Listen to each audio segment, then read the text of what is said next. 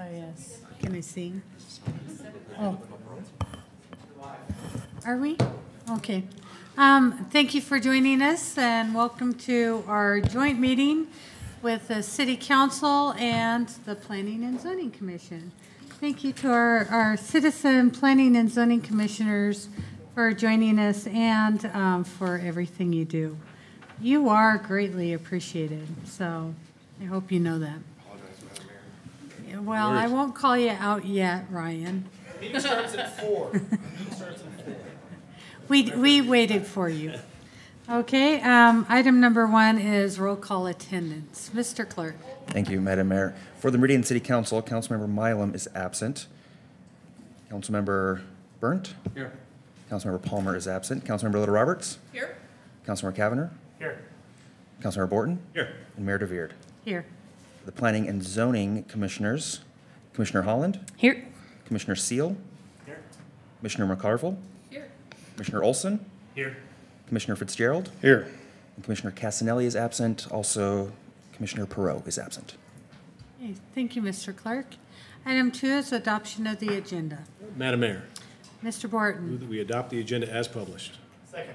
I have a motion and a second to adopt the agenda as published. All those in favor say aye. Aye. All ayes. Item 3 is our comprehensive plan update. We're so excited. Thank you, Madam Mayor. I know some of you have heard some version of this just recently even, but bear with me and Brian as we give you an update on the comprehensive plan. But first, I just want to thank you all for attending. We don't do this often enough, so I appreciate you taking the time, getting to know each other a little bit better. We do have some newer planning and zoning commissioners, and so it was also an opportunity to just kind of bring them up to speed and, again, put some names to some faces and time allowing. Well, we got to feed the planning and zoning commissioners because they have a meeting at 6, but maybe break some bread together too. So again, just appreciate you all taking the time. Hopefully this is going to be a productive hour and a half to 2 hours. So the headliner for this afternoon's meeting is the comp plan update. My name's Caleb Hood. Brian McClure is actually I don't know if he's the official project manager, but he certainly is acting like the project manager, and I do appreciate all the efforts he's put forth. We do have a couple of the planning and zoning commissioners that are on a steering committee, so maybe I'll just start with that.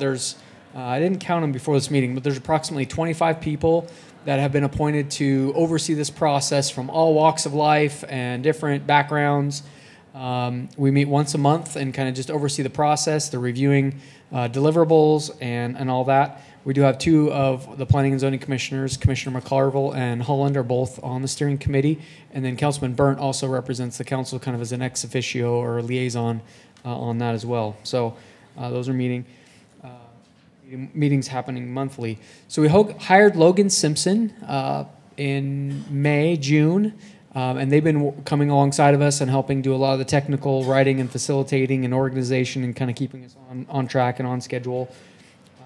Our main point of contact is actually leaving them, which is unfortunate in the middle of our project, but we're going to see this thing through to the end. They also have some sub-consultants, and I'll touch on them in a little bit. So we're about halfway through the plan development, so we thought this was about a good time to touch base with everybody. So feel free, if you hear something that sounds weird or you need some further explanation, wave us, flag us down. This is meant to be a little more interactive, but if no one says anything, we have a slide deck that I'll run through and we'll be done.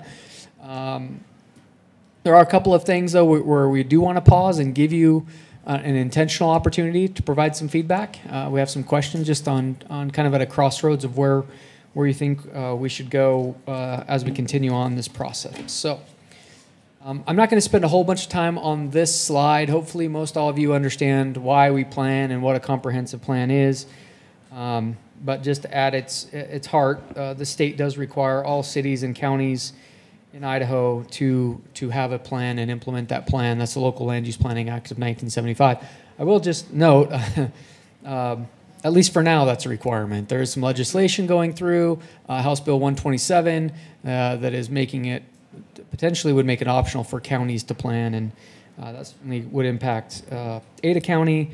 I don't necessarily see that happening in Ada County if it were enacted, but certainly as a state, there could be some far-reaching implications from that. But anyways, the Local Land Use Planning Act and how comprehensive plans, what they address and what they do, certainly has evolved over the past 44 years.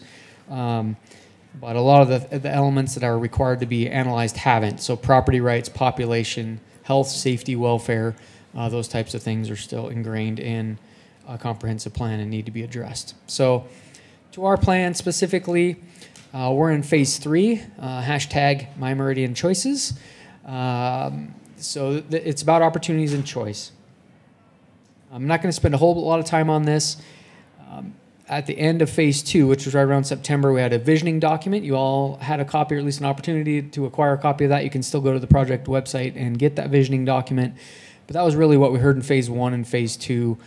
We're building on that with phase 3, and it's a little more technical at this point, although we still are engaging with the public, and Brian's going to talk on that here in just a minute on what we're actually doing with phase 3. So again, in that visioning document, we came up with 5 value themes and then supporting visioning statements beneath those. Again, I'm not going to sit on this slide too terribly long, knowing that you all are familiar with that to some degree. So as we entered into the contract and kind of talked about it with the mayor and council too, even as we were setting the budget, there's some specific things that we really wanted to focus in on. We know that the plan has some good elements today and some good policies today, but our community's changing enough where there was a few areas where we definitely wanted to dig in deep and maybe not necessarily start from scratch, but really, really rethink the baseline, the foundation for some of our policies. One of them, or 2 of them, are really our public services and strategic growth management.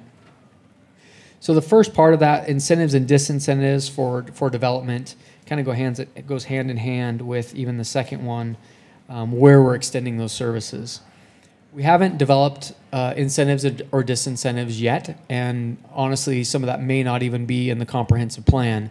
They may be passively in the comprehensive plan. It may be some of the visionary statements or objectives in the comprehensive plan, but that's in direct alignment with the city's strategic plan as well. So developing incentives and disincentives for the type of development we'd like to see and in the location we'd like to see is something we're definitely talking about as we further develop this comprehensive plan. And then evaluating those growth impacts. We're right in this right now with our consultants and developing a point system that's looking at all kinds of infrastructure, everything from the pathway network adjacency and if it exists to police response times and fire department, how far our fire department is in their response times and some of those levels of service that have been established. How close you are to parks and those types of things, how close or far a water or sewer line is. And so there's a point system that we're developing that really is meant to help inform you all as you're looking at a new project to kind of say, it's not necessarily a scorecard, but you can kind of look at it that way.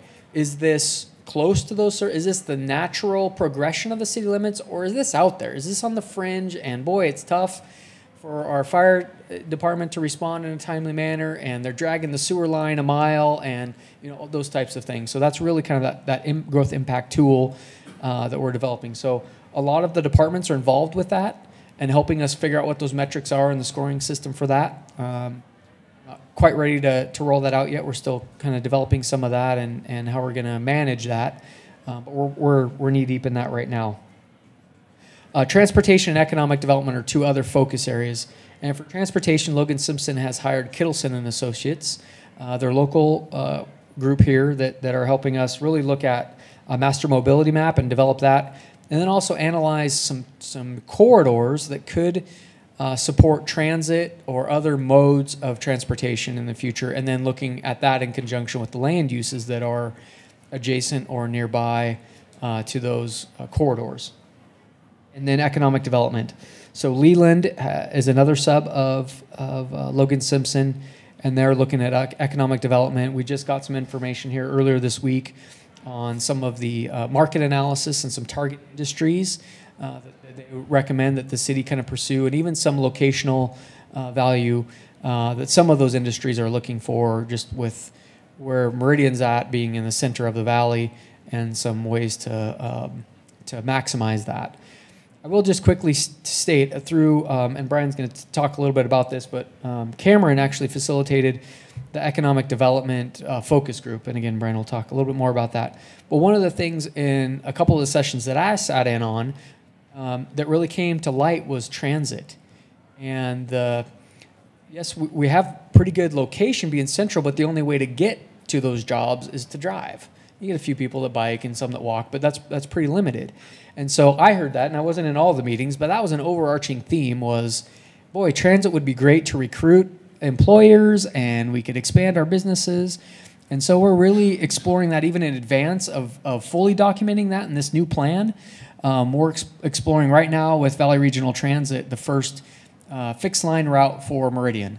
So more to come on that, particularly for the council in March. We're planning a workshop next month, your next workshop, to talk about that. But anyways, just wanted to kind of plant that seed and let you know that we heard that as kind of a repetitive theme, and we're really going to run with that right now and see where that takes us. So I'm going to pass the baton now to Brian. He's going to talk about a couple. Thank you, Caleb. So as part of the comprehensive plan, we have more work than the steering committee can do. There's a lot of material to review, a lot of things to absorb. So we created 4 focus groups. 3 initially were the transportation, housing, and economic development.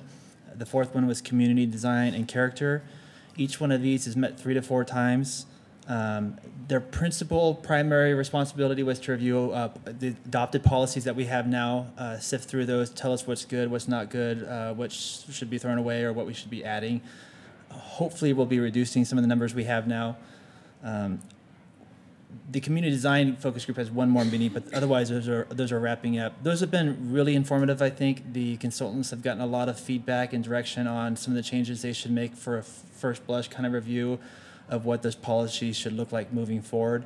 And we're starting to just get those now. So I'm looking forward to the output of that and seeing what the community thinks about it. Something else I'd like to overview with you briefly. As part of this plan, we have 4 specific area map changes or map discussion areas we're looking at, 4 map changes. The first is the Fields area in the top left. We have the Magic View, Woodbridge, Locust View area in the top right, the Southern Rim area in the bottom left, and then Southwest Meridian in the lower right. Obviously, those are not geographically oriented properly. So, Caleb, if you can open up a browser. As part of the comprehensive plan outreach, we have an online website where we're asking the public to get engaged with some concepts for these maps areas. So each one of these concepts has 2 or 3 variations from what is currently adopted, and we're asking the public what they think about that. These concepts are, and if you get any questions, these concepts are just discussion points. So there were a diverse range of opportunities that the consultants first created and then the steering committee reviewed and commented on. And we're really just asking the neighbors, stakeholders, property owners, how they feel about them and what they'd like to see. So if you go to the comprehensive plan website and go to the specific area analysis section of that, there'll be a few options to click on those concept review studies. So you can see they're basically all the orange links. So engage online, concept review and study. There's another one further to the left. Those will all take you to an interactive kind of survey. Yeah, just click on that one. So when you first get here, you'll see those 4 areas. On the left, you'll see a summary with a review of some high-level land uses that are kind of opportunities. These are not always our exact land uses. They're generalized. For example, we have mixed-use residential and mixed-use non-residential. We actually have a lot more than that. After you go through this, the first tab after that is zoning. It shows you our adopted existing zoning. You can zoom around and explore there. After that, number 2 is the adopted future land use. Again, you can zoom around, explore on that. And then 3, 4, 5, and 6 are all concepts. So if you click on that, sure, that one's fine. On the left, you'll see an overview of the concept with some description. And then if you continue scrolling, you'll see a few more concepts. And then if you keep going, at the bottom, you'll have a survey. So you can say which one you relate to or like the most, and then what sort of changes or revisions or improvements you'd like to see on these. Our consultants are going to take all this feedback and recommend some actual changes to the steering committee. Steering committee will then review that and make some proposals for what we'll move forward with an application to P&Z and City Council later this year.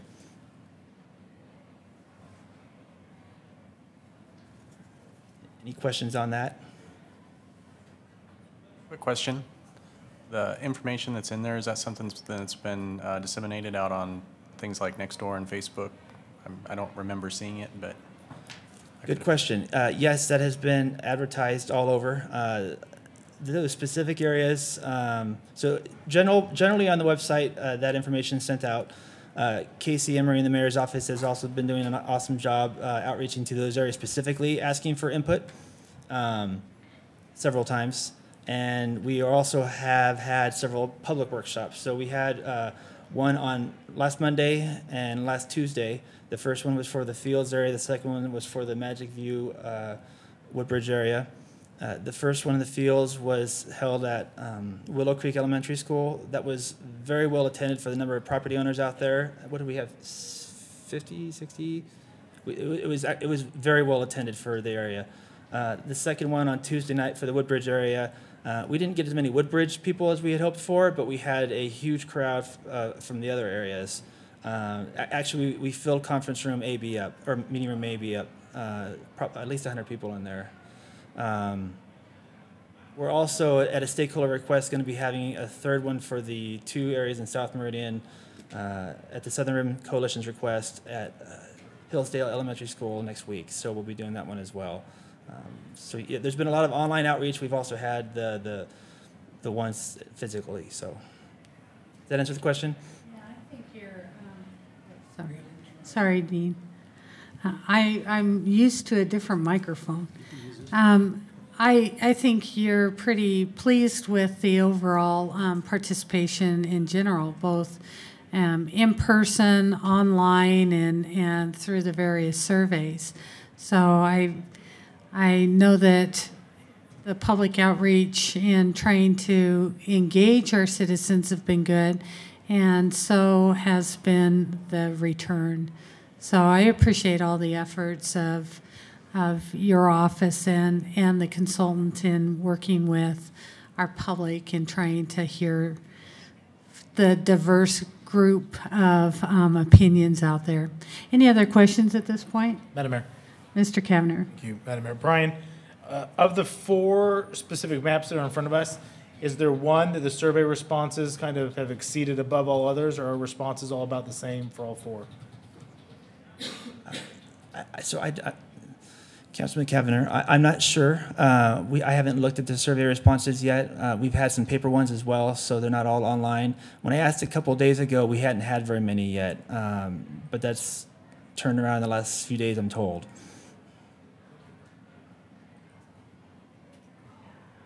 Any other questions? Okay. So we do have 2 other areas we're looking at, and these are kind of questions for you. The first one on the right or on the left is the wastewater resource recovery facility. I always want to call it the treatment plant. The brown area you see around that is a mixed-use, non-residential land use. The property owners around that are not very happy about the non-residential land use. They want to sell to developers who are interested in doing subdivisions. However, that land use is in place because Public Works, when that facility began a few years ago, when they did a study for the facility a few years ago, basically said that the nuisances from that were not good and not well for adjacent neighbors. There's trucks, there's heavy equipment, there's obviously the most important one is the smell, and they continue to expand out there and do work. We had some property owners request a meeting and ask us to do some land use changes. When we began this process, council asked us to take requests seriously and if they were feasible to carry them along through this plan. When we met with them, we asked them to give us a written letter asking what they would like and then a justification as well. We have not received that. So while they're very unhappy with the land use, we've not had any follow-up with them yet. There's also been a developer representing them that is not intending to buy the land necessarily, but just kind of, hey, this isn't necessarily the best thing for them. Would you consider changing it? We heard him out. But I guess the short is we're not really sure what to do with it. Public Works is not ready to let go of the mixed-use non-residential around that. As I said, they're still making active improvements out there. They haven't done all of their noise, sound, and odor mitigation yet, and they're worried that if we change that, they could be dealing with a lot more complaints.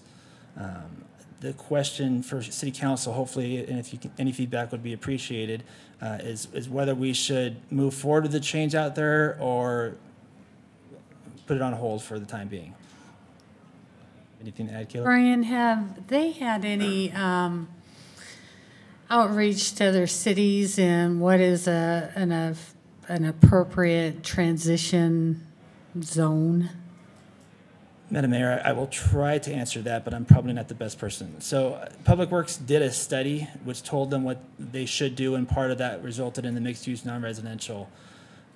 Recently, Public Works has hired involved, I don't know if they've hired a land broker to look at some land acquisition for them. They need a second point of access into there. He has done some research and indicated to us that other cities have been able to make these two systems mesh better. I can say that some of the examples I'm aware of have more of a green treatment effect. They have, for example, more open space, grass, wetland mitigation features available to you, whereas our treatment facility is all gray concrete, hard infrastructure. I'm not sure how many personally have had an interface with an infrastructure facility like this versus one that's more of a natural kind of looking. Is that more the injected approach than what we have? I'm aware of, so in college I actually did a study on wastewater treatment facilities and using green tech to basically treat this sort of stuff. We don't do any of that. So the stuff that's a nice interface where you can kind of, the smell's okay because you have something pretty to look at, we don't have any of that. So while we do use organic germs to eat some of that material and dissolve it, it's still in a big concrete pond that's open. There's nothing else going on. Public Works did tell us that they are interested in covering some of the new facilities, so putting it indoors where they can better mitigate for some of that smell. But they're not there yet, and it doesn't sound like they're going to be there for a little while yet.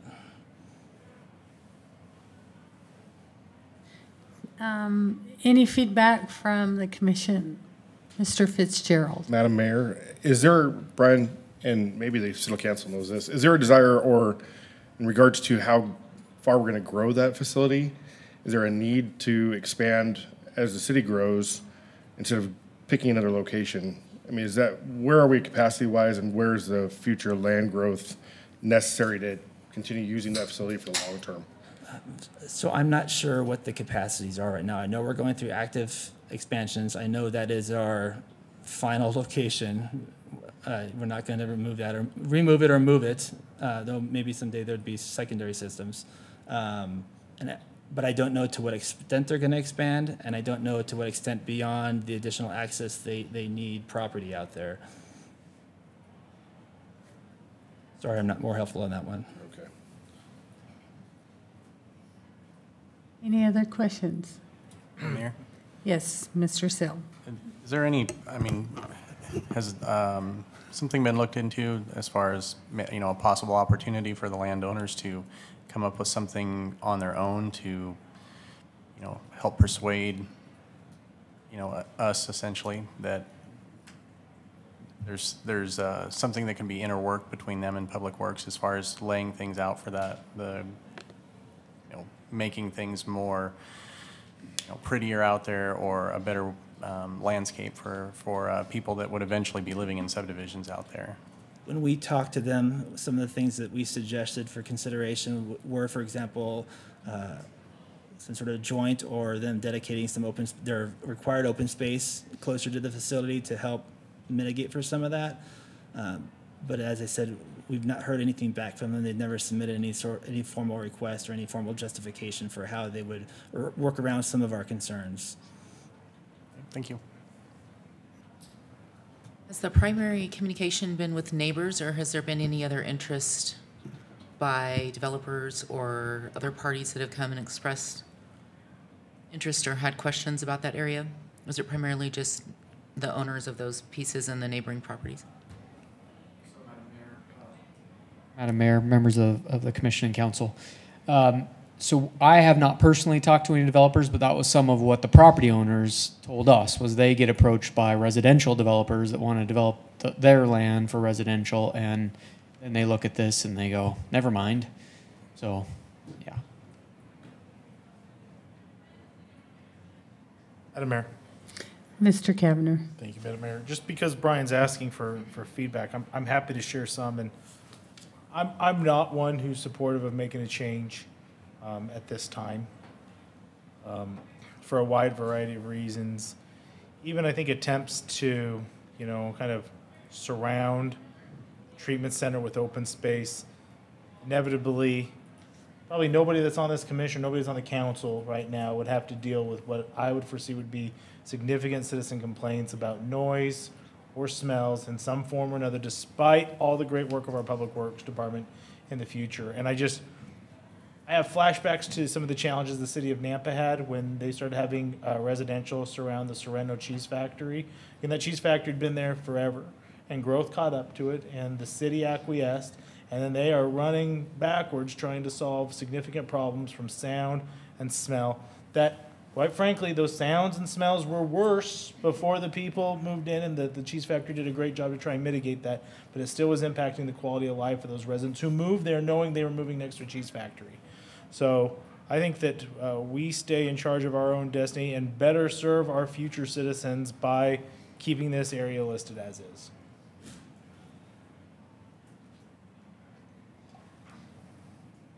Amen. Thank you. The second area were there any other comments? Sorry. Madam Mayor, City Council. I saw a lot of heads nodding. Okay. The second area for discussion should be familiar. A couple years ago, we approached City Council about some work out here because we've heard a lot of development requests within the Jewel and Rolling Hill subdivision. That's the low-density residential light green area on the right. The area to the northwest at the time hadn't seen any groundbreaking yet. About half the people out there chose not to participate in any manner. Another quarter told us to go away, and the remaining quarter were interested, but most of them not quite yet, so they kind of asked us to come back. We told them the area was kind of it really needed to be an all or nothing. It didn't have to be all sell at once, but we needed to be able to plan for the whole area to address transportation concerns and the floodplain and the existing rural county roads out there. Since then, we've obviously seen a lot of work out there. Silverstone Road has been expanded, Norco's expanded. We have several hotels that are planning to go out there, and we've seen the ICCU application. Some of them can't tell us there's nothing that's going to happen there now. Farmstead is obviously going away. They've said they're going away, and the lifestyle in that area is going to change. We talked to the steering committee a little bit about this area, told them the previous work, and they thought we should continue some outreach to these areas and see what they think. Staff agrees with that. However, the timing for this right now is challenging. This would require a lot of work because we'd have to master plan the whole area. We'd probably need a consultant to help us. And getting the comp plan approved this year on time is more of a priority. We'd like to get some feedback from you on whether you feel this is a priority as part of the comp plan. When we talked to you last time, we kind of let them know that we would take the LDR, the low density residential that's adopted out there now, and preserve it because we don't necessarily want to see apartments in the middle of a bunch of rural farms on rural roads. We have a few options. One is to leave it alone. The second one would be to go ahead and try to rush some changes in this area as part of the comprehensive plan. And the third would be more of a put it off a few years sort of approach. If we did that, we'd be looking to council to really, and PZ to really support that process and delay any more fragmented or piecemeal applications for annexation in this area. I don't know if I need to go into any more history there, but we'd love some feedback, and I'd be happy to answer any questions on that one as well. Thank you, Brian. Any comments, questions?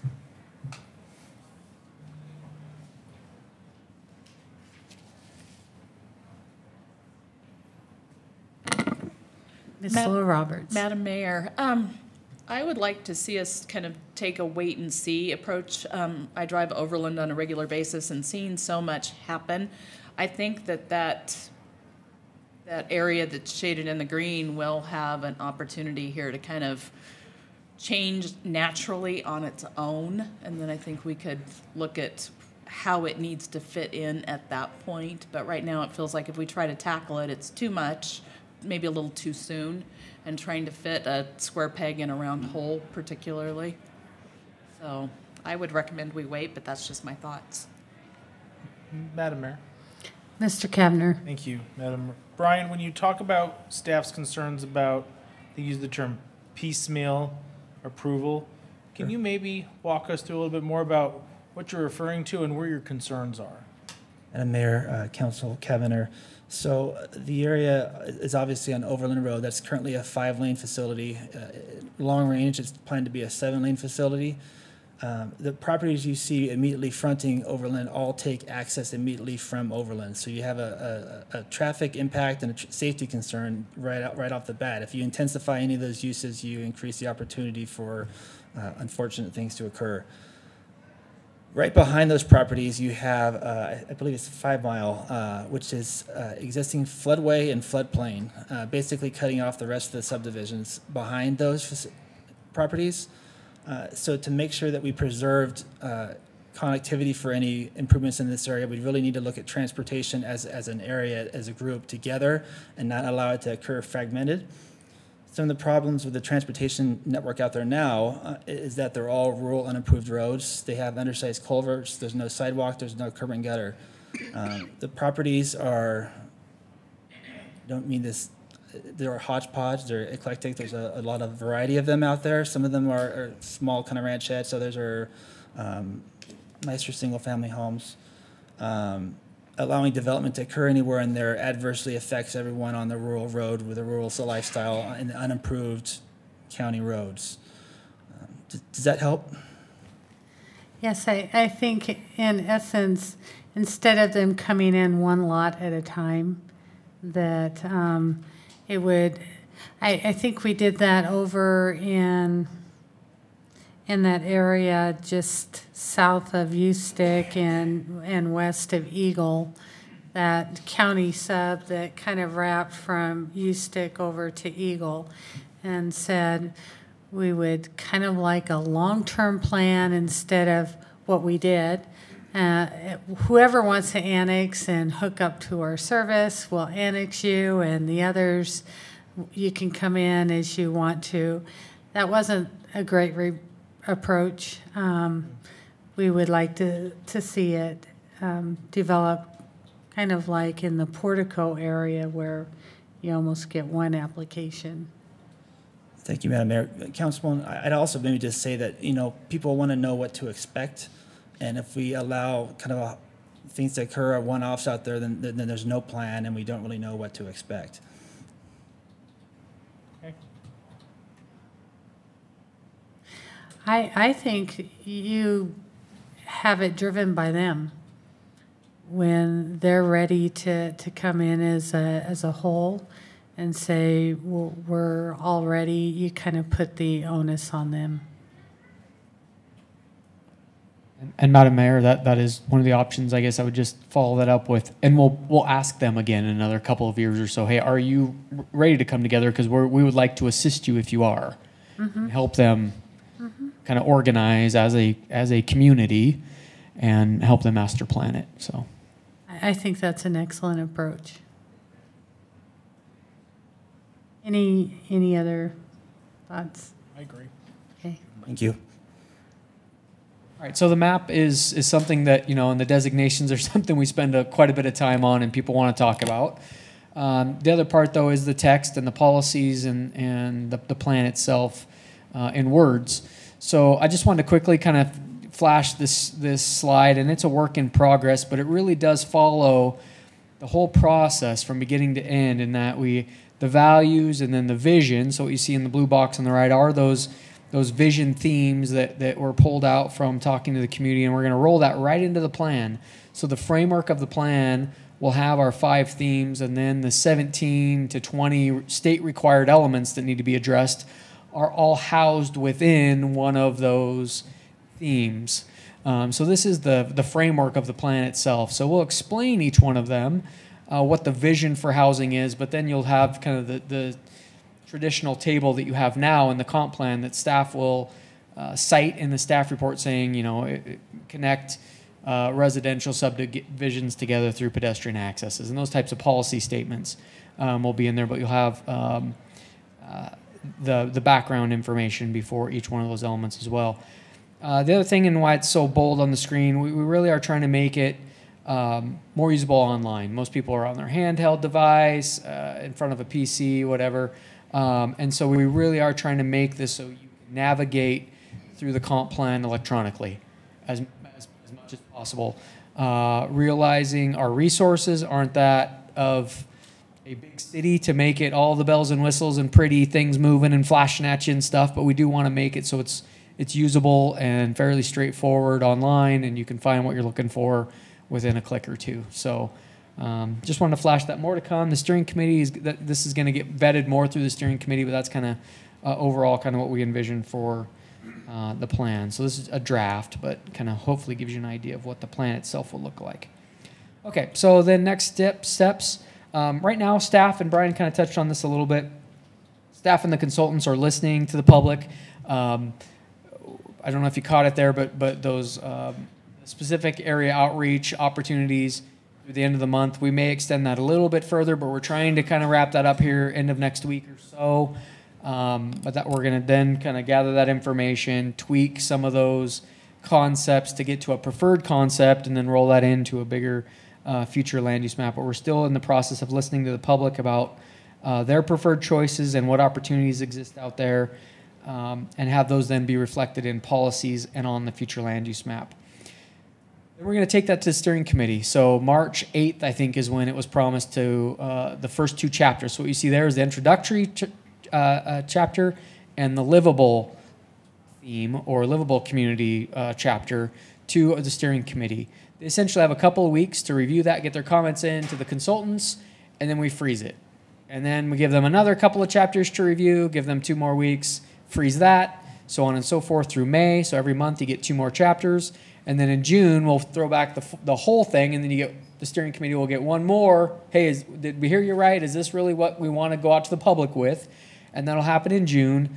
And then July and August, all through the summer, Brian and I are doing Roadshow Part 2. Second year, we'll be at, Broadway for concerts, at the movies, coffee with the mayor, whatever's going on. We're going to try to make ourselves present and get that public review of the draft document. Take those comments in, do some final tweaking of that, and then submit the application for the official public hearings before the Planning and Zoning Commission in October, City Council in November, with an effective date shortly thereafter. So that's kind of the plan. Not a lot of wiggle room. Our goal was to get it done by the end of this calendar year. That leaves us a little bit, you see there on the end, but not a whole lot. So that's kind of the plan and next steps for the project. So thank you for your time listening to us on this topic today. And with that, stand for any questions, comments, whatever else. So thank you. Thank you, Caleb. Ms. Perot? Madam Mayor, the mayor had mentioned that generally the city is happy with the responses they receive from the public. What was the expected participation, and have we exceeded that or met it?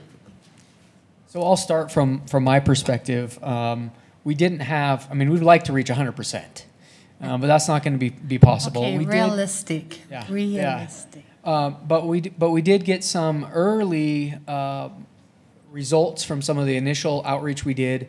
And it's tough, right? They were grouped like 0 to 5. We, not many 4 and 5 year olds, but up to 18, we were a little disappointed in the percentage of the youth that this is their plan.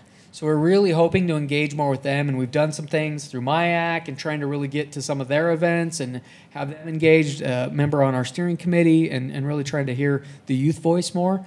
But as an overall number, I don't think we ever really set a target of, 110,000 people, we got to hit 90,000.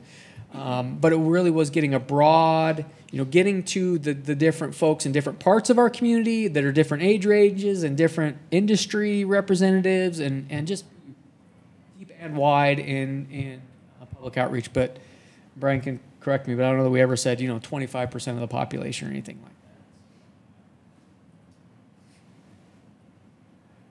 that. Yeah, we never set, Madam Mayor, we never set a target per se. So we've reached a few thousand people though. Is that, I can't remember. We have a slide in the presentation we did before this, and I know Mayor and Council have seen it, so I pulled it out. But I can pull it up if there's other questions, and then I'll put it on the screen real quick, and you can see the outreach to date that we've had.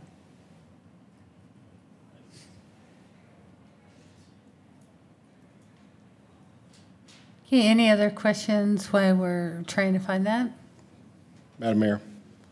Yes, Mr. Fitzgerald. And Caleb and Brian, I know the mayor and the council worked diligently to push for transportation corridors down to the legislature, especially with Highway 16 additional overpasses. Is that all, as much as you can, telegraphed in this comp plan?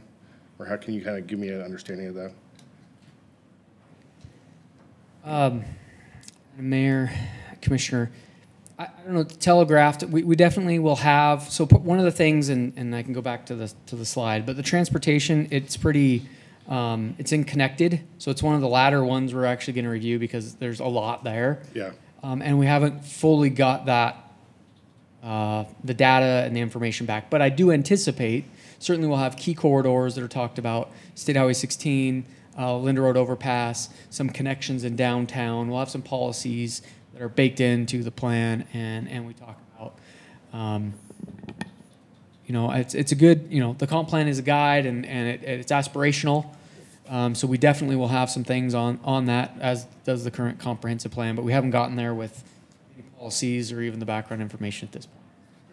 Madam Mayor, Commissioner, I can say with State Highway 16 specifically, that, for example, has been on our maps for years now. So it's always been something that we've been looking at and considering. I actually know where it is. So yes, we have the alignment for that. I'm joking. Thank you. No, we're just guessing. I think ITD keeps moving it on you, Madam Mayor. I did want to at least note, since Linder Overpass was mentioned at our joint meeting with Ada County Highway District today, the council and commission talked about if we could escalate the priority of the completion or at least the construction of that.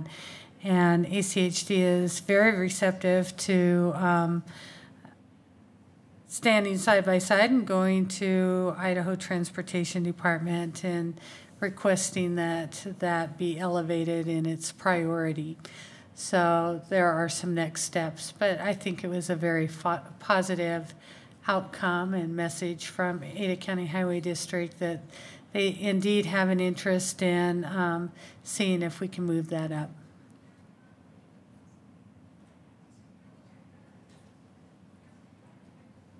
Just maybe to circle back on President Pro's question, this is a little bit outdated, and that phase 3 again, that data is still coming in, so this doesn't represent the opportunities and choices phase, but through the first 2 phases, this is the reach that we had. So.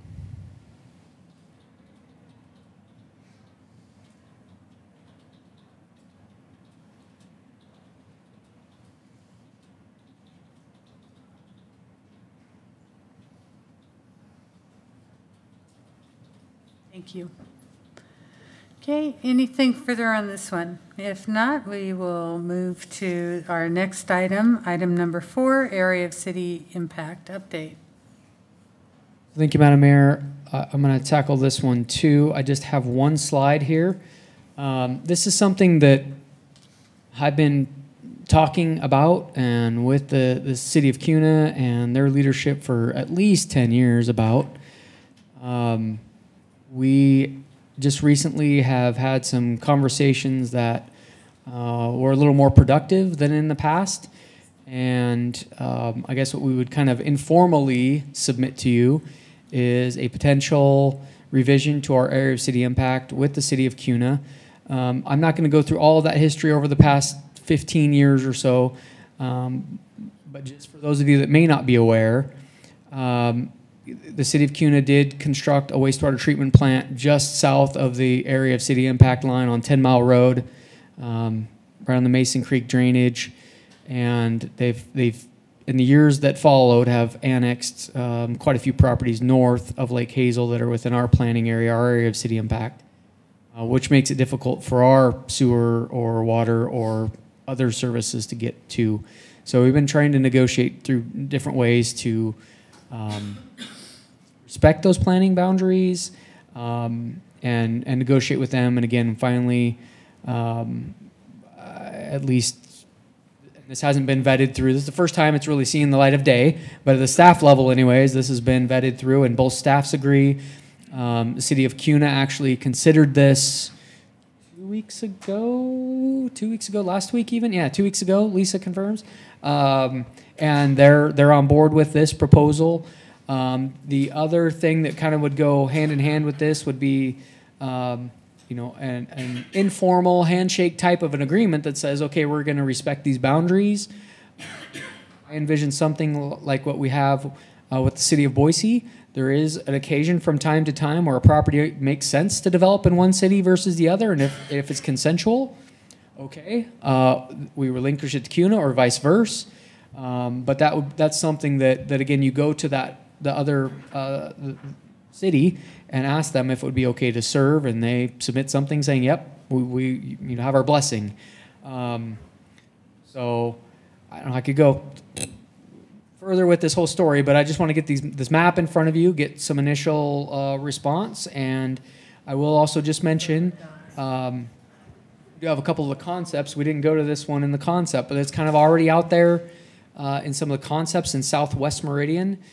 We're kind of already starting to scale back some of our land use designations in favor of CUNAs in some of these areas. So, yeah, maybe this isn't the first time it's really seen the light of day because some of those concepts kind of reflect this potential change to our city impact. Hopefully that's enough, but I can, again, go into more details if you'd like, but this is kind of what's on the table at this point.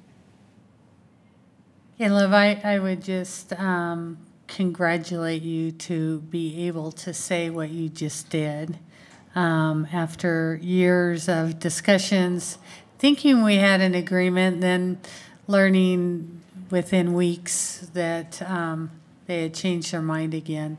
So this is, we appreciate your Warren, Cameron's efforts at finding a conclusion to the ongoing dialogue. Madam Mayor, I think Commissioner Holland, though, is really probably, she's the one, you know, that probably made it happen. No, I don't know. But no, she's... Well, then can I give you the map we really wanted? We just have been concerned about having a city between our two cities. It doesn't serve either of our communities well, and it makes very expensive services out in the middle of no man's land. But we appreciate any help that you have had on your end in finding a resolution. Madam Mayor, I come from a regional background, and so understanding how communities come together is a really important thing. And we tried to look at it objectively and gathered all of us in a room to really look at where the geography goes and where it makes the most sense to service, and that's kind of how the lines came forward. I think Caleb did a great job kind of overviewing what the process looked like, but yeah, thanks. Thank you. Madam Mayor? Yes, Ms. McCarville. Just thank you, Caleb. And Commissioner Holland. Yeah, we thank you for no straight lines for the most part. Madam Mayor. Ms. Pearl. Caleb, could you share with us what the process would be for approval on something like this? How is that different from our normal public process? So unless I hear otherwise, the process will be, we do negotiate with Ada County. They are the masters of the area of city impact boundaries. Really the only thing they can't do is approve overlapping areas of impact. So what we've talked with CUNA about is jointly approaching the county at the end of this year, or as we adopt this plan, CUNA's kind of they're a couple months maybe ahead of us in their process to update their comp plan, but a joint application to Ada County to amend Title IX, that's their implementing ordinance of the cities in Ada County's comprehensive plans. So it'll be done as we ask them to recognize this entire new document. We're going to say, and this, including this change and the other changes to the map that are kind of sprinkled throughout. We don't do that all that often, but it is a renegotiation with the county. And historically, if both cities agree, they're a rubber stamp. There have been some histories where the cities don't agree and it becomes a mess, but yeah, that's going to be the process. Probably just after the first of the year, or maybe late this year, we'll submit that joint application and make this official with Ada County. Subject to public hearings, obviously, here through our process. So. Thanks again. This is a nice place to be at finally. Okay, if there's no further discussion there, we'll move to item number 5 under opportunity zones.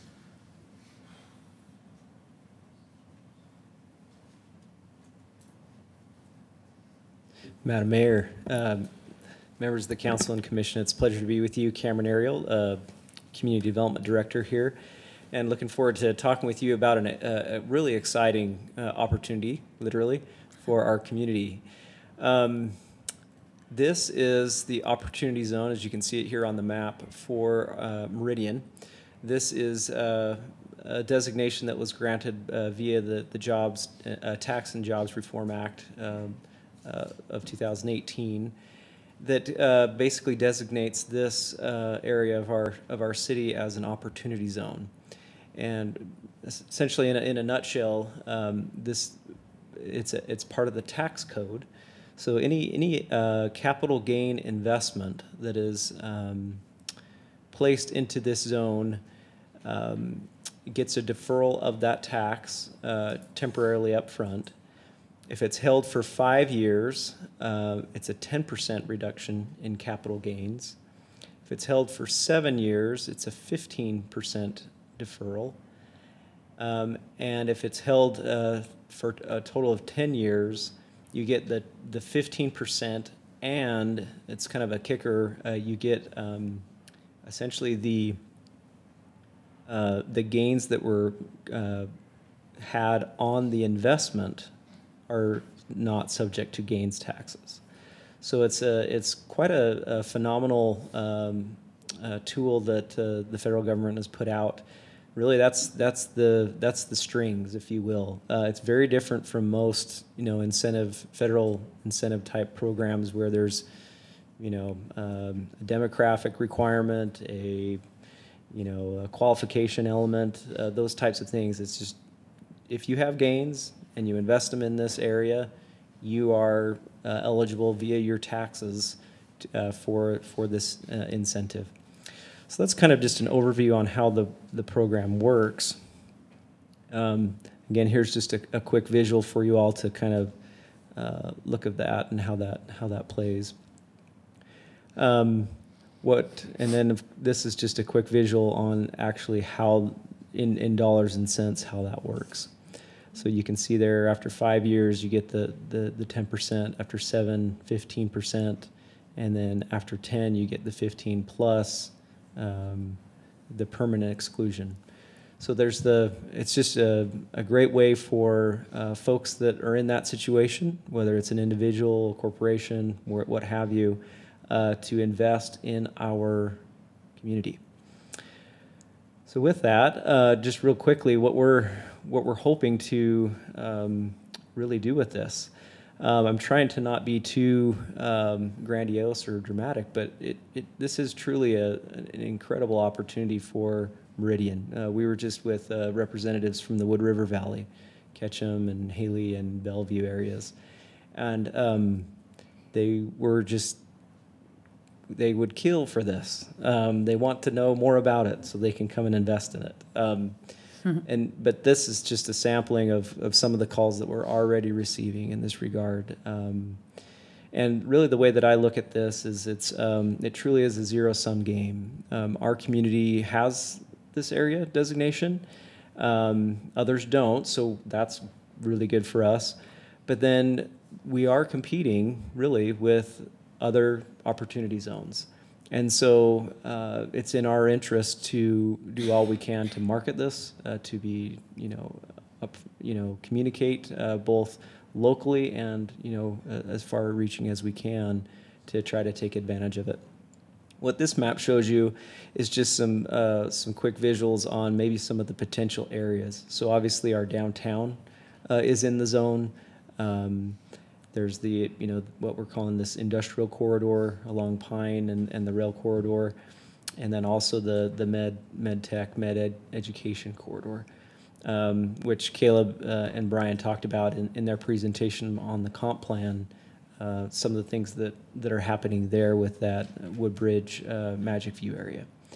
So again, just something really exciting that we have in our toolkit now to attract business, attract investment, and to hopefully really kind of bend this to our advantage in this area. And then just lastly, just a quick note, really what our plan is to, you have a handout there in front of you that is kind of a marketing piece, and then also just a more or less a map of the zone. But really, we do want you to be aware of this, obviously for yourselves as individuals, maybe your customers or clients, other people in the community that could take advantage of this. And then, of course, also, other businesses that are looking to grow and expand, and then also abroad, if there's other investors, capital that is looking for a home, we want to have it be in Meridian. So that's just a quick overview for you, and we'd be happy to answer any other questions that you may have at this time. Thank you, Cameron. Ms. Pearl? When you mention competition with other opportunity zones, are you meaning within the valley or in other states? Can you clarify that? Madam Mayor, Commissioner, Yes. the great question. So I think it is. There are certainly local dollars. So yeah, we would be competing with other zones in the state. But when you think about our zone in particular, here, and I'll toggle back to the visual just to make sure that you can see that there.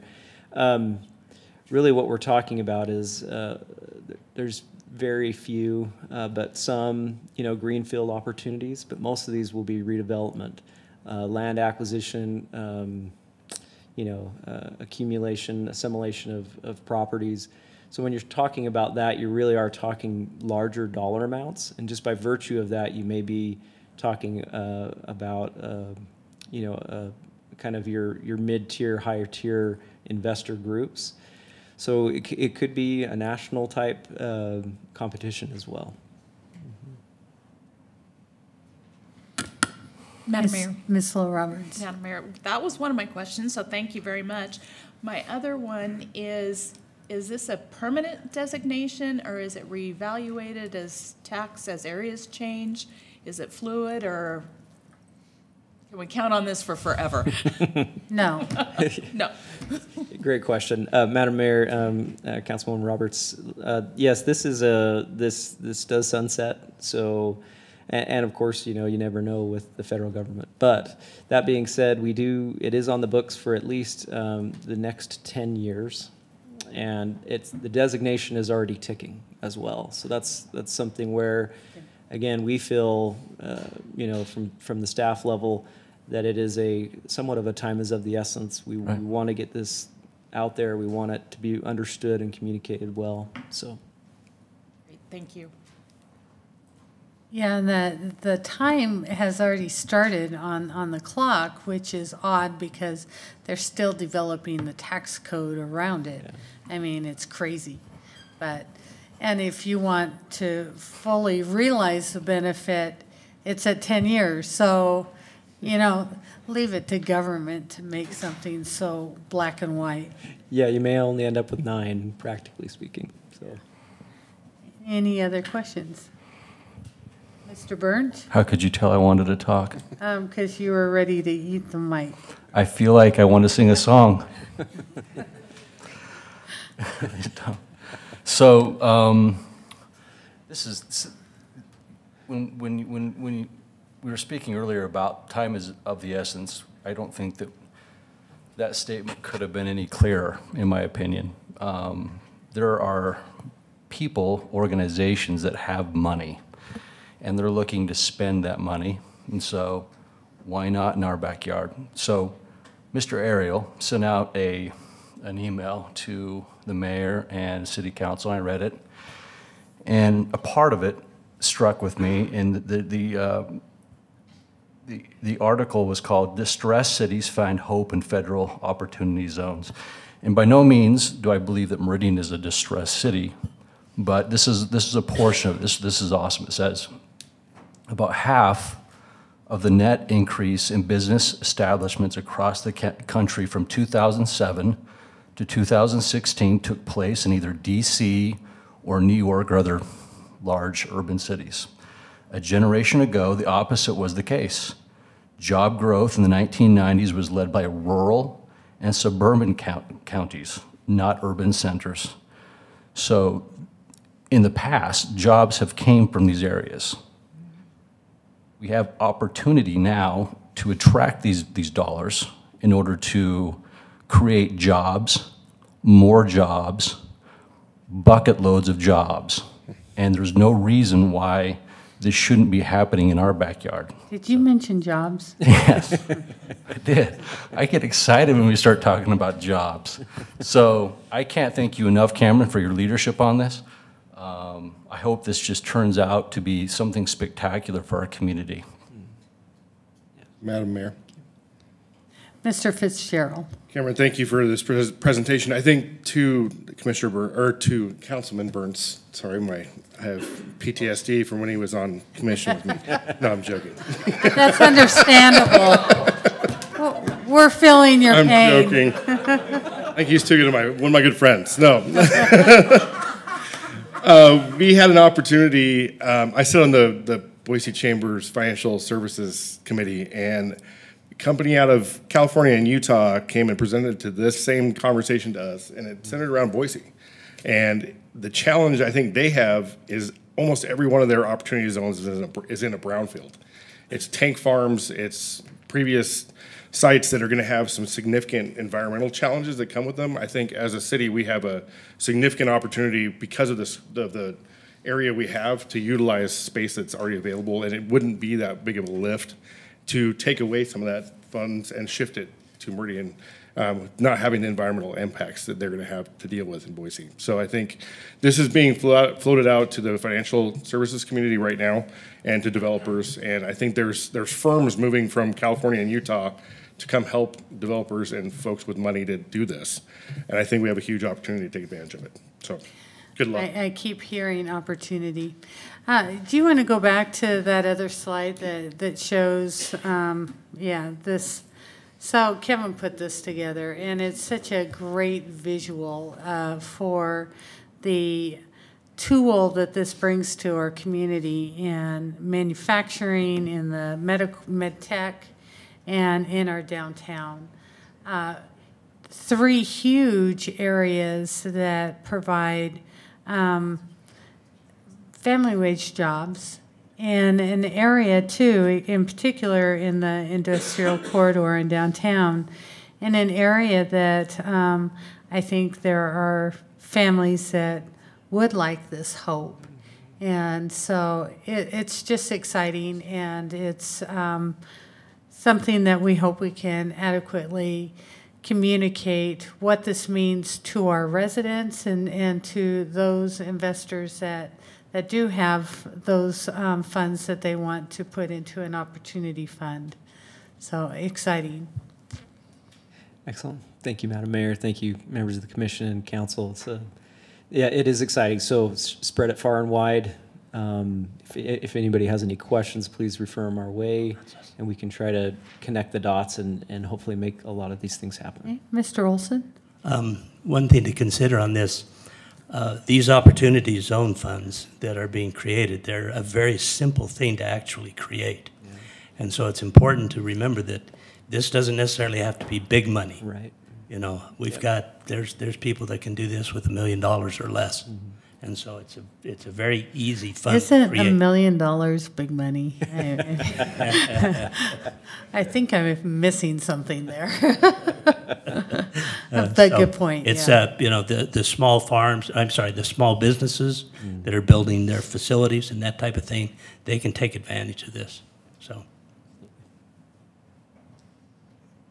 Thank you very much.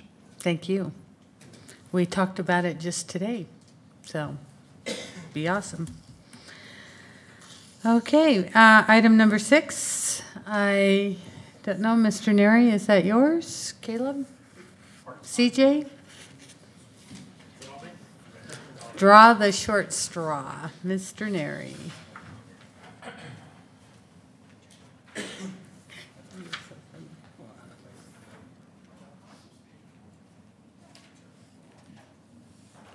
I brought that on a thumb drive too, if that would be easier.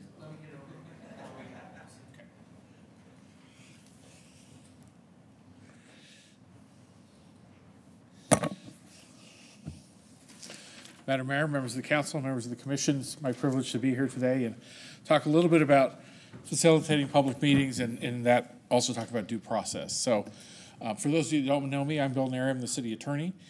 We staff all of the city council meetings with a member of my office as well as all of your commission meetings. Andrea Pogue is our lead attorney that handles the Planning and Zoning Commission, but occasionally you may see a different one from my office, including myself, depending on staffing. So we are there for this very reason, is in the land use world, the process and the public meeting process that goes with it is critical.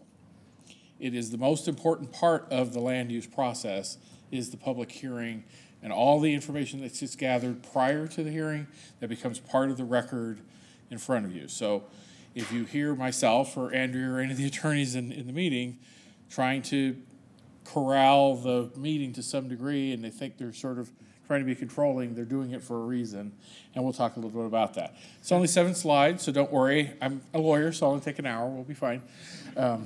So the due process. He's not kidding. So the due process in land use hearings, as I said, is very critical, and it basically follows state code and city code.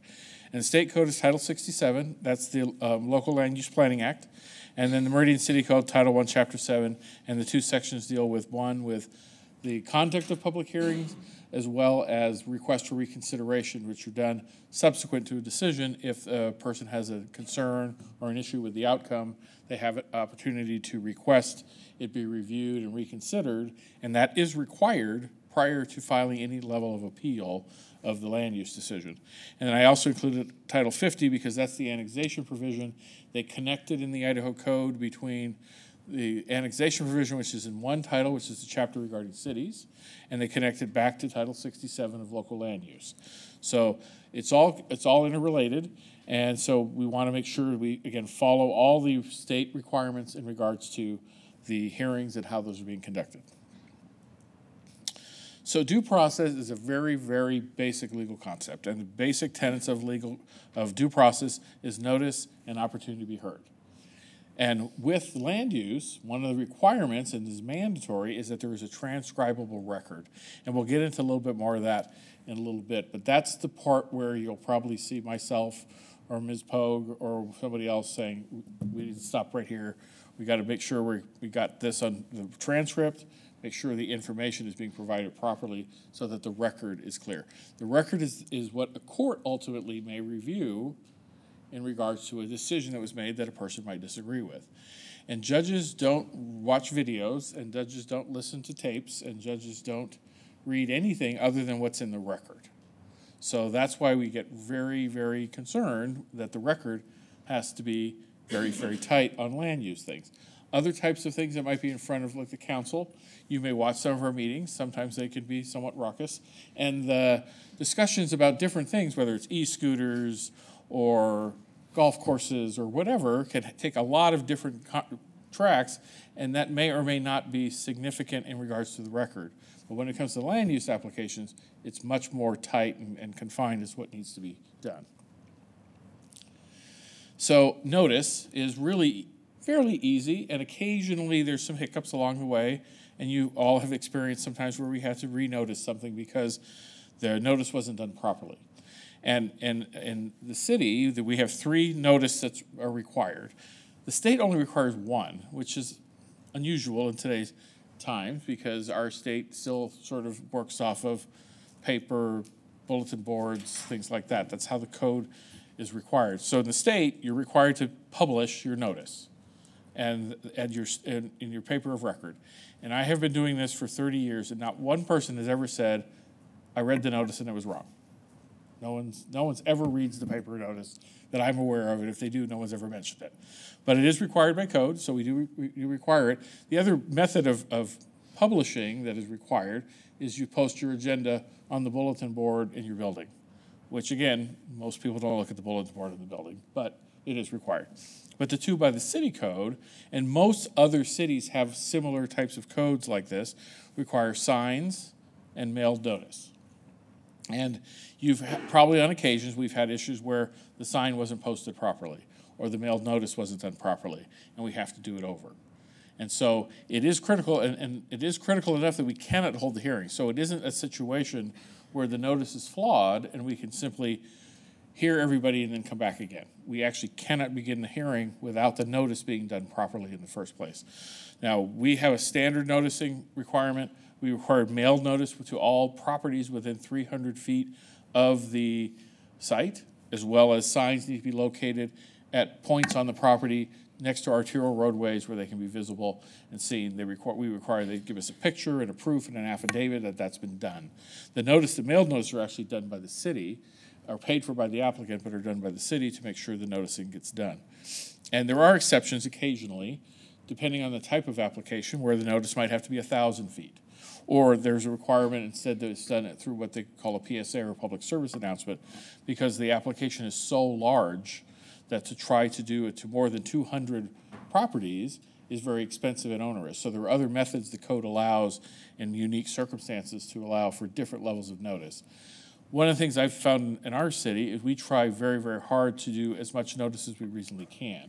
So we've taken it upon ourselves in the last couple years or year and a half to do other types of social outreach. So whether it's through Facebook, whether it's through Nextdoor, or some other means that the city might have some outreach, our city allows you to subscribe to information from the city.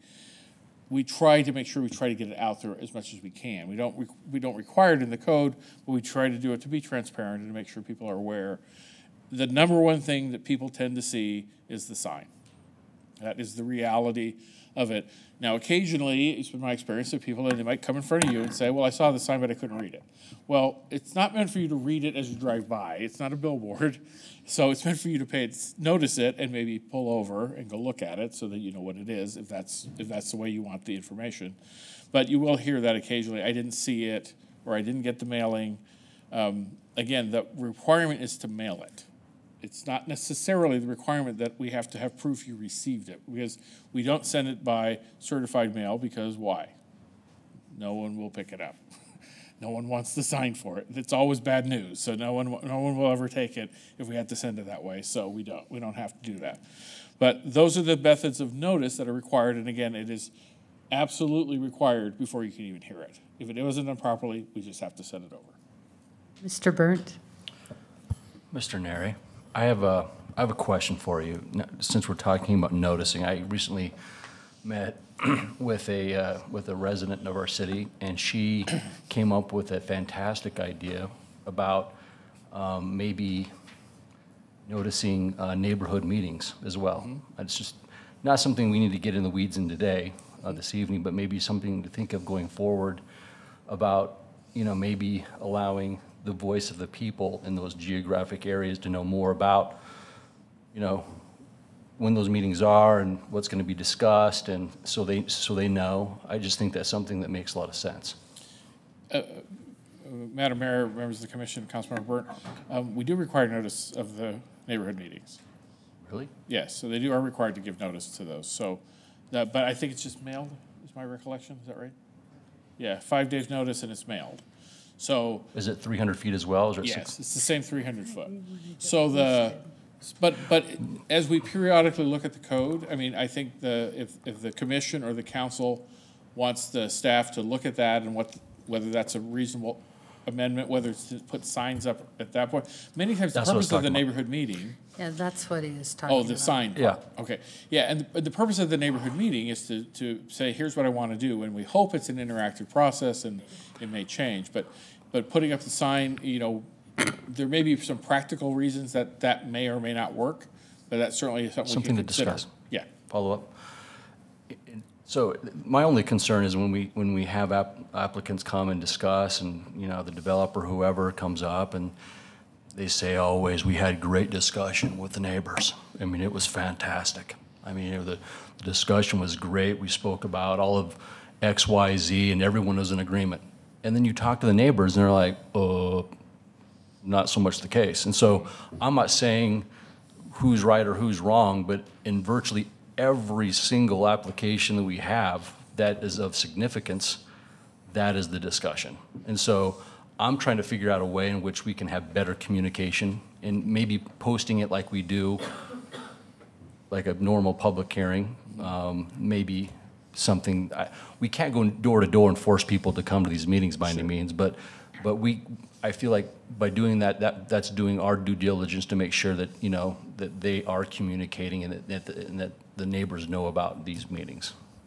I don't disagree, and certainly we can consider whether some additional methods or some additional way of doing it would be helpful.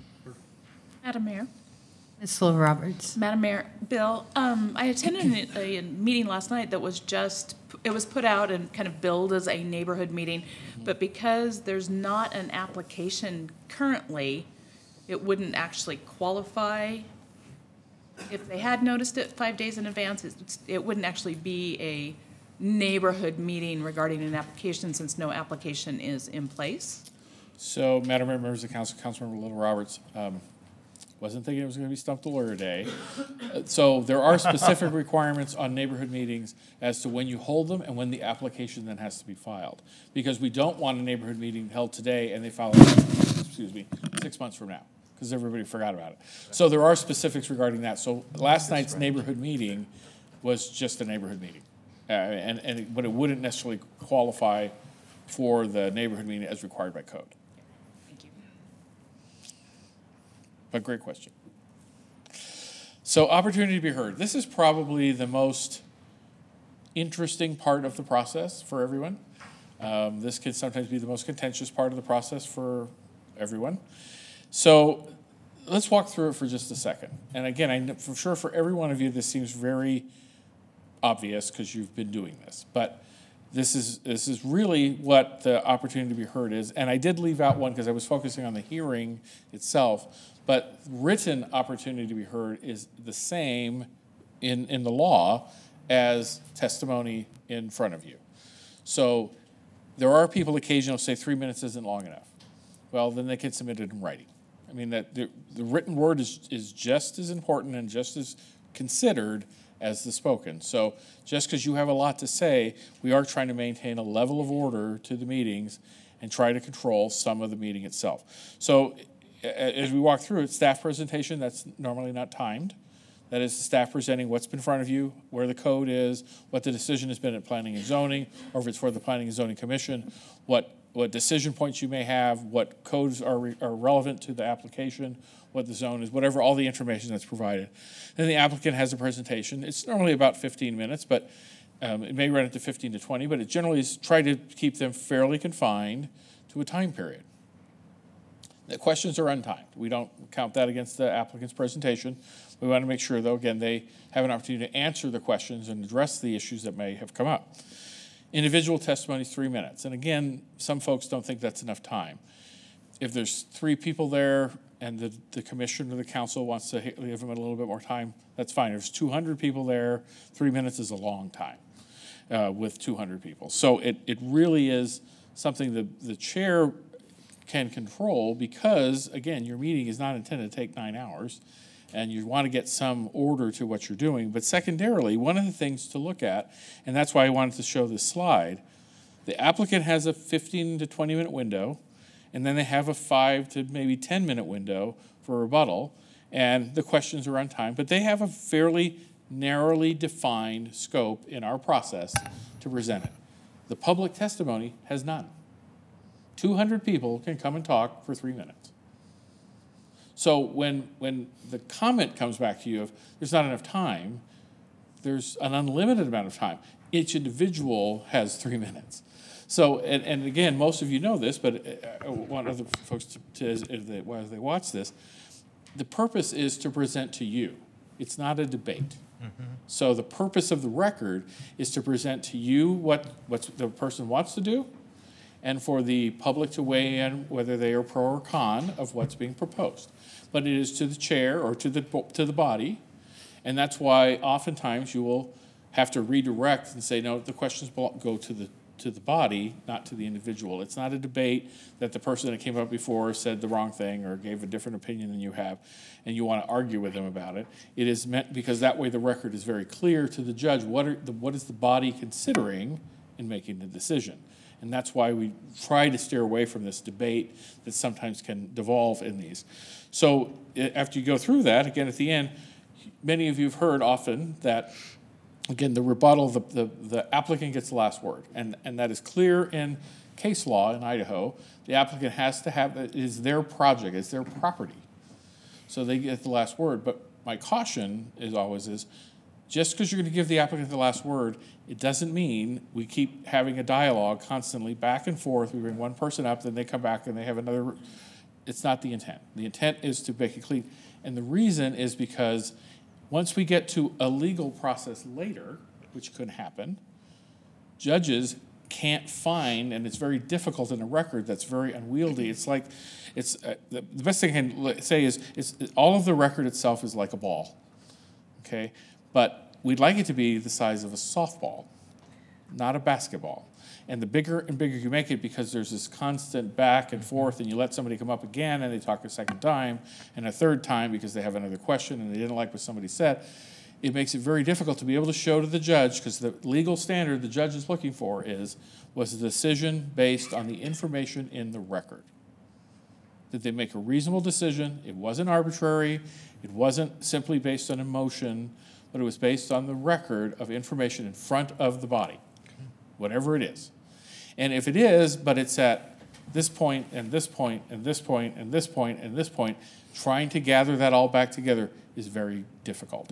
So we really caution about being concerned or get concerned when we do that. So we really want to make sure. So if you see myself or you see one of our attorneys saying, please don't do that, there's a reason for that. Madam Mayor.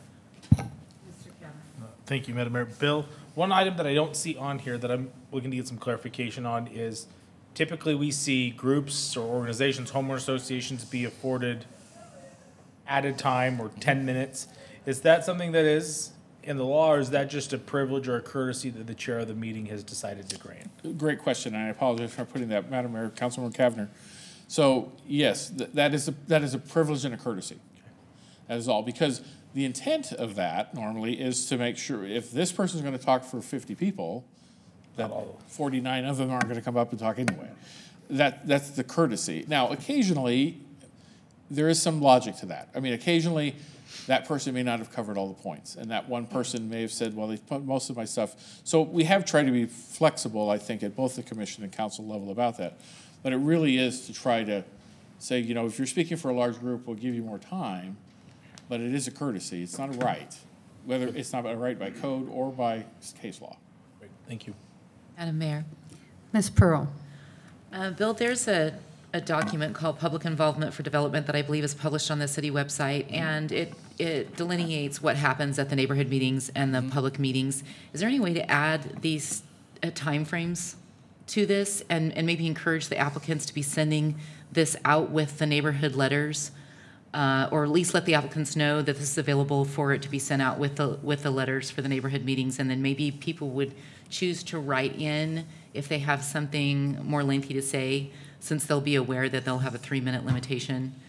Is there? Good idea. I think that's a great idea. Madam Mayor, Commissioner Pearl, I think that's a great idea. I can certainly talk with planning and see if we can enhance that. So again, folks do understand. I mean, and again, the limitation is not to suppress people's opinions, but it's to make sure everybody can get their opinion. Yeah. You know, again, if you have an unlimited amount of time, sometimes it can get so unwieldy that it gets lost. And so that's a great suggestion. But it is also impossible to say, well, I saw your hand up, you gave your time to not allow them their 3 minutes. Madam Mayor, you're absolutely correct. I agree with you. And it's difficult to tell people no. And again, they may have a different point that may not have been raised. But the hope is that most people do have a spokesperson and they are going to just let them speak for them. So as I stated before, transcribable record, email is fine. Email becomes part of the record. What isn't normally part of the record is the video stream. So the fact that we video this and it's available on YouTube, it's not part of the record. Now, I haven't seen that asked. I mean, a counsel for an appellant could request that, and we could have a discussion with the judge. I haven't experienced that yet, that somebody has asked for that or there's case law about that. Obviously, many cities don't record and broadcast their meetings, but that's becoming more popular.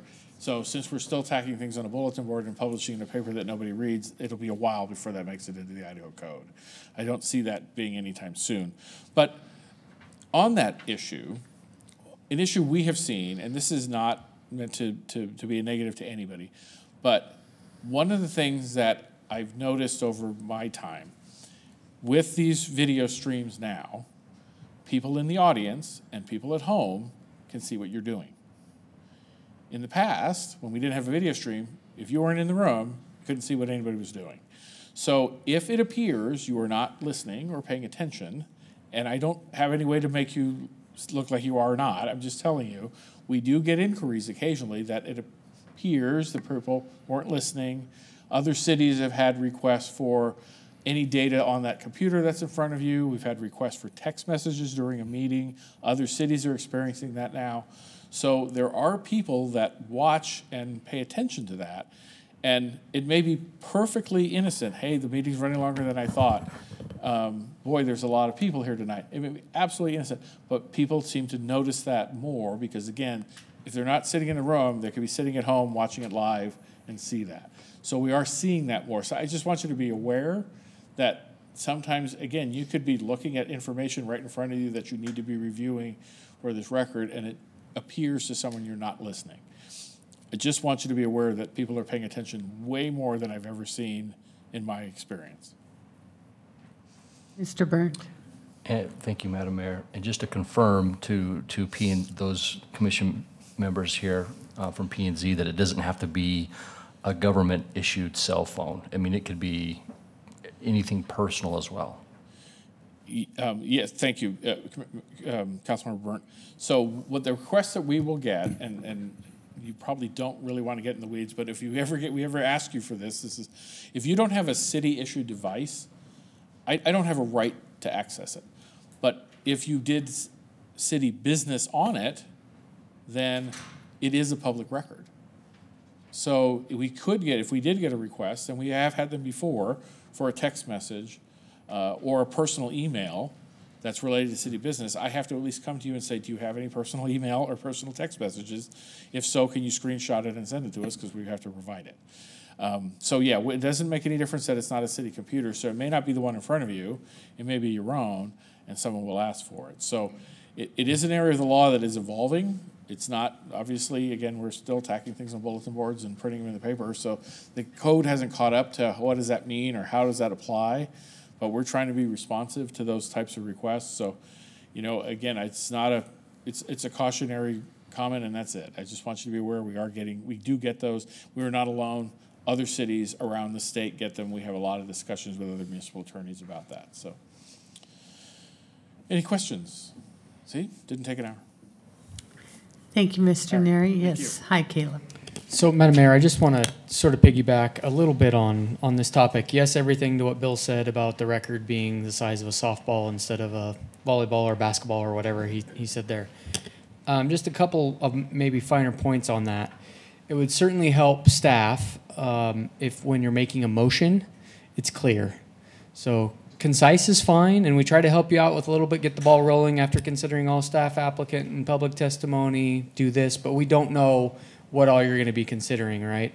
We've had some hearings just over this past year, and I'm not going to call out anyone in particular, but a half hour ago, I made a motion. That's the motion that's on the table. No, can you please restate that for us for the record so everyone's clear what they're voting on and what conditions are going to be modified, and just try to be as clear as possible as you can when you're making changes, and don't leave the guesswork up to us, because then similar to people, watching these meetings on YouTube, they watch the findings and sometimes they're left guessing. Well, did they act? What did they do on that one topic? I heard this, but I also heard that, and wasn't quite sure. That wasn't clear in the motion. So again, just the request is, if you can, just be as clear.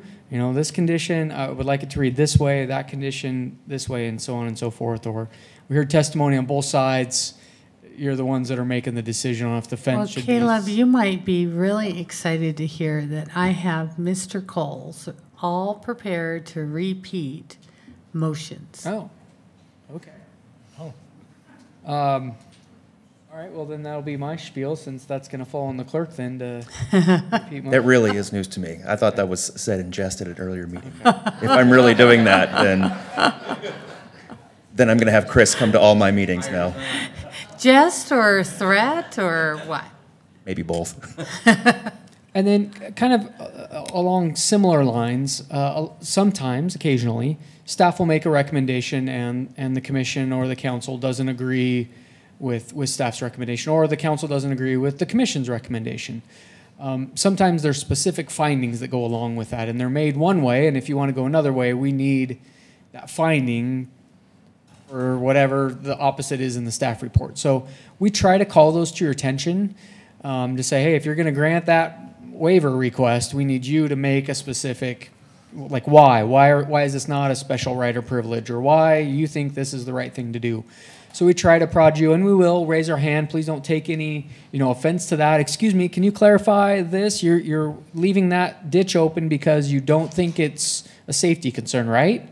But if you can help us with that, that really helps that record be clear, and then there's no some party or another saying, well, no, that's not how the motion was made, and we just are trying to make it so we're trying to take the guesswork out of what the true intentions are of the body. So when you're making a motion, if you can maybe write it out, and probably a lot of you do, write it out, follow that script, and then again, we'll try to just make sure everything's covered and interject and clarify, and the clerk will read back those motions. So, Caleb, I think what would be helpful too is you give a nice detail of what the history and the comments to each application, and you offer text for messaging.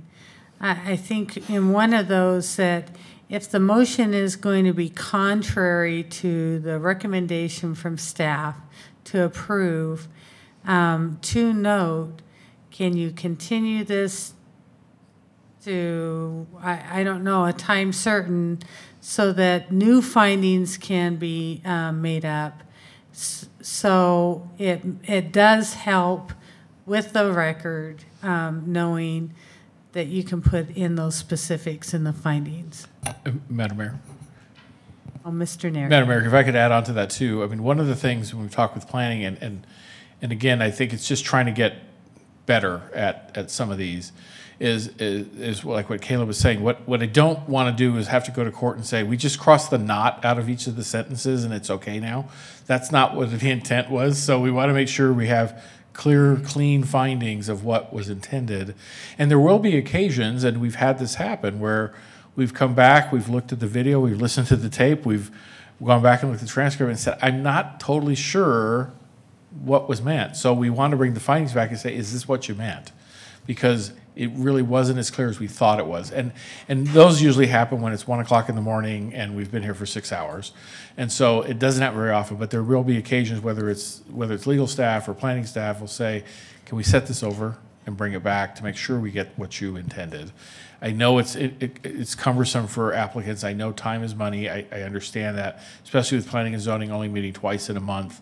That sometimes can be difficult, but we definitely want to get it right. We don't want to, hey, quick isn't better. Quick costs money. Madam Mayor, may I also make a request? I really appreciate the summaries that you provide to us as you're reading them in the staff presentation. But sometimes when we're making a motion, I'm finding myself trying to compete with the presentation information and then pull the staff report up so I can get the location of it in the staff report. So if in that summary that you provide to us, if you make a suggestion for a change or something that you want the applicant to do differently according to the code, that you would reference the location of it in the full staff report, that would be really helpful, because then that's when we end up, the motions get broken up when we're looking back through the staff report and trying to find out the exact location of it. But if it's on that summary, it would be a lot quicker. Thank you. Other comments?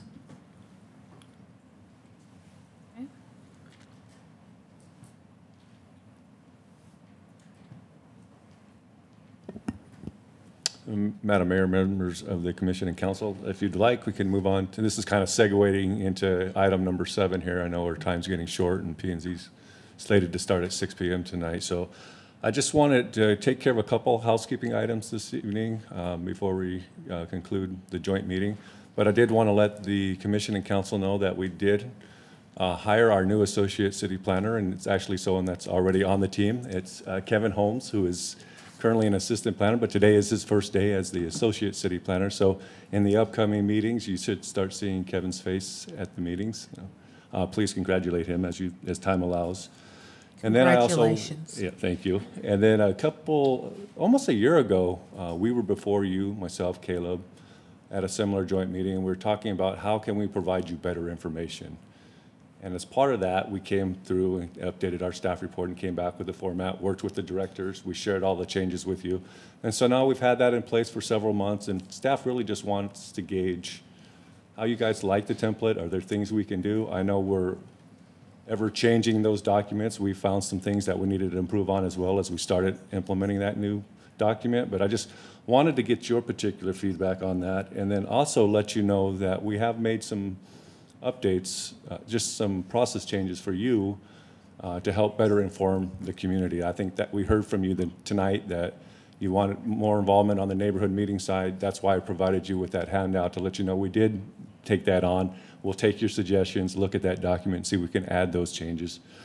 But the other thing that we did was, with the help of Brian McClure, I got to give him kudos because he's kind of the IT guru for the department, the jack of all trades, that's what we call him.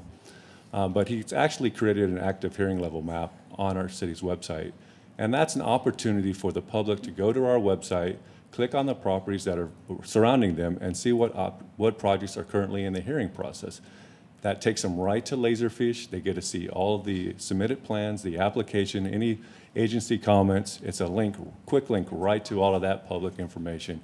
And I can tell you that's made a tremendous difference to the public. So if you weren't aware of that, I just wanted you to make you aware of that, because that's really a good resource that I've found a lot of value in communicating that to. I noted in the State of the City that is the most common used of the maps that we've added. So it's a great function. I find, and again, thanks to Kevin and Ryan and Stephanie for some part. They're the ones that update that and keep it informed.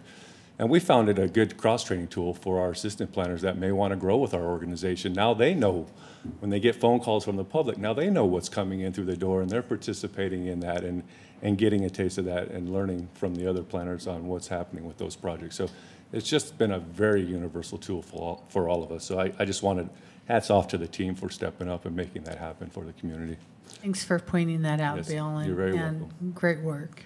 And then the last item is, I think I shared with you the commission a few months ago, but we've also had IT kind of add some shortcuts on your desktops to point you to the cut sheets for our land uses, so that way when neighbors come up and they're asking you to, going through some of those comp plan land use changes, or not changes, but design elements, you have all of those right at your fingertips, so you can pull those up right on your computer and understand why something may or may not be consistent with the comprehensive plan and why staff's recommendation is one way or the other. So again, we've tried to get those tools to you as easy as possible and make it more convenient for you.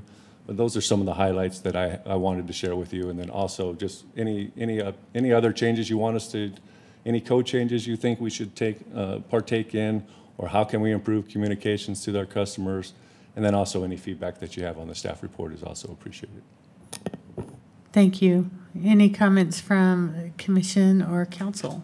Madam Mayor? Ms. Pearl. I just want to say thank you for that you've done such a great job with the changes to the staff report. I appreciate the consciousness with which you do it and that you're wanting to help all of us be better at what we do. I'm very impressed at the attitude that the planning department takes towards it and just how much you've listened and are interested in helping that make that process easier. It has made it easier, and I appreciate it a lot. And the one thing I have liked most about the staff report improvements is adding in the exhibits and adding in the maps and the different images into that. That's been very helpful. Madam Mayor? Yes. I would echo the same comments. I think the most helpful thing is the 4 maps that are up at the top, especially the planned development map that shows what's coming in or what's been approved previously. I think that's really helpful to see kind of what's around it. Also like that there's bolded items of things we need to pay attention to a little bit more carefully. That's been really helpful as we make notes and we get ready for the meeting. So appreciate the work you've done on it. It's great. I almost called you Miss Bloom. Madam Mayor. Mr. Fitzgerald. In agreement, I think we all grab binders, and I think having the information that were in the binders up on our desktop, it helps a ton. I have a random question, Madam Mayor, and it may go to to Mr. Nary's attention. We've had random applications come in as of late where the applicant has coded or talked about federal code, about you cannot take an action on this because federal code does not allow it. Andrea did an amazing job in managing it in the middle of the meeting. How do we prepare ourselves for when someone says, by the Telecom Act of 1996, you can't do this because of this?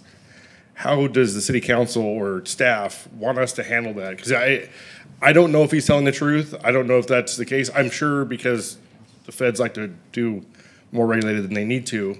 But is there a way you want us to handle those conversations? Because that one hit me a little sideways and wasn't sure how to exactly respond to that applicant. Mr. Nary. Thank you, Madam Mayor, members of the council and the commission, Commissioner Fitzgerald.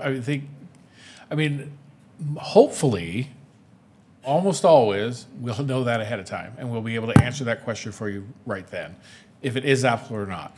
That when that normally has come up is in telecommunications, and it is to say microwaves don't hurt people, and they've kind of addressed that.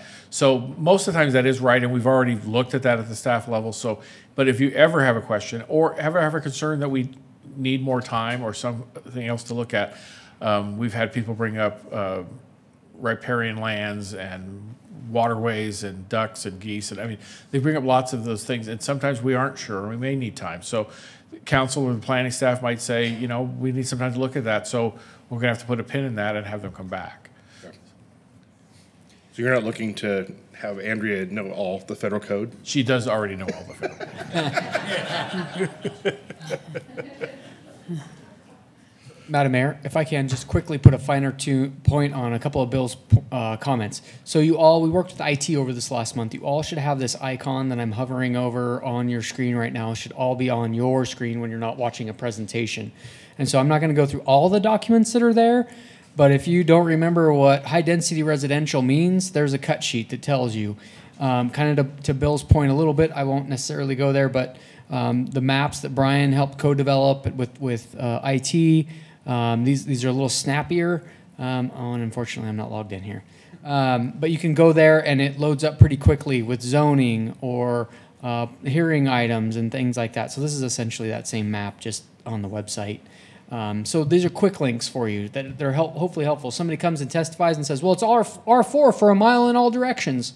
You can go here and you can check the zoning and see, fact check a little bit of that testimony if you wanted to see what's happening there. Sure.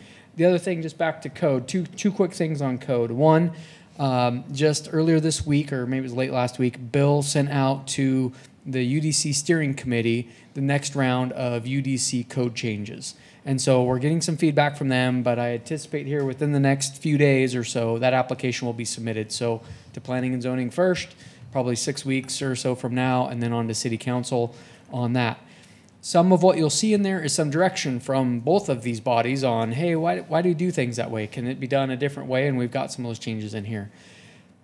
We take that direction. In fact, there was some conversations recently by council, and we're going to go and look at some other codes. What you don't have the liberty to do is change the code on the spot for an application, right? So if the code's pretty black and white. The comp plan, you have some discretion in.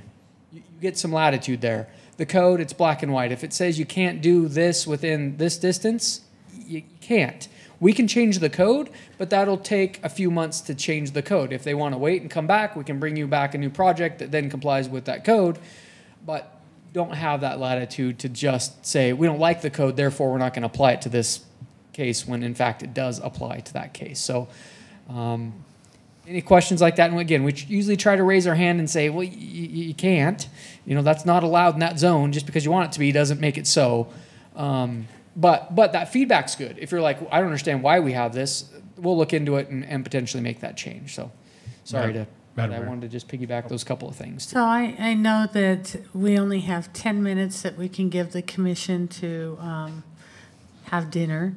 So Can I add one point, though, Madam Mayor, before you end, based on what Caleb said?